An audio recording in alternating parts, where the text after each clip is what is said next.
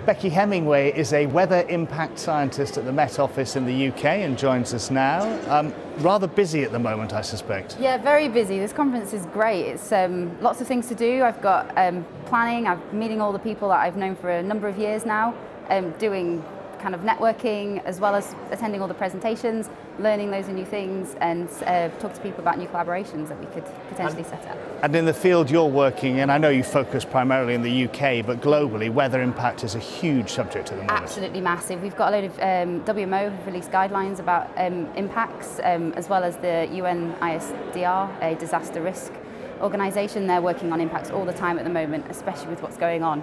A lot of impacts going on. It's in the media a lot. It's in a lot of governments as well. The impacts are a massive field that are just gaining momentum here. We're hoping that it keeps going.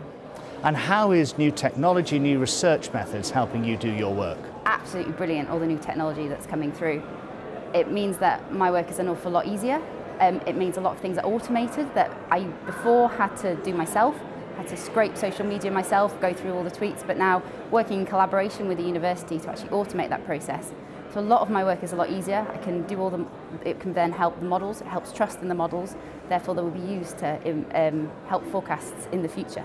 And I understand your presentation here at conference is a bit of a first. It is a little bit. I wanted a new session on impact modelling and impact forecasting, and I didn't see one here at the conference, so I proposed one myself and actually got it accepted. And I have an international set of co-conveners as well from around the world, because everyone is getting interested, not just in the UK but internationally, about impact modelling. So I thought it's a great first, get everyone together, start the discussions going, and hopefully it'll just keep going on and we can do more and more work. Becky, thanks for your time. Brilliant, thank you very much.